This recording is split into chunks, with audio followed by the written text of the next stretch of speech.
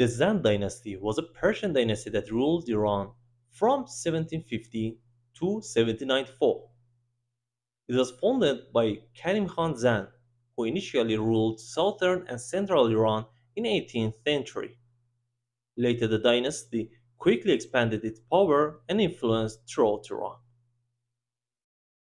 By the way, if you like our channel, please subscribe it. Karim Khan Zand was the founder of Zand dynasty. He was a commander in the army of Nader Shah and later became the governor of Fars province in the southern Iran. He declared himself king in 1750 and established the Zand dynasty. It was a period of relative stability and prosperity in Iran.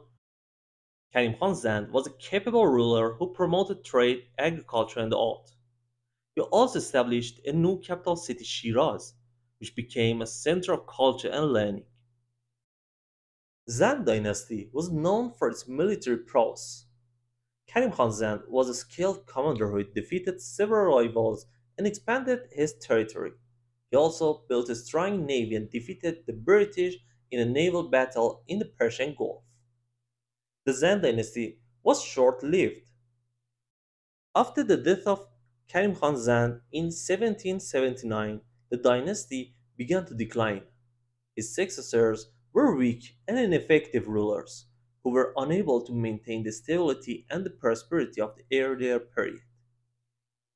The Zand dynasty was eventually overthrown by Agha Mohammad Khan Qajar, who established the Qajar dynasty in 1794. Agha Mohammad Khan Qajar was a powerful warlord who defeated the Zand forces and captured the city of Shiraz. In conclusion, the Zand dynasty was a period of relative stability and prosperity in Iran marked by the rule of Karim Khan Zand. The dynasty was known for its military prowess and its promotion of trade, agriculture, and art. However, the dynasty was short-lived and eventually overthrown by Agha Mohammad Khan Qajar, who established the next dynasty, which was Qajar.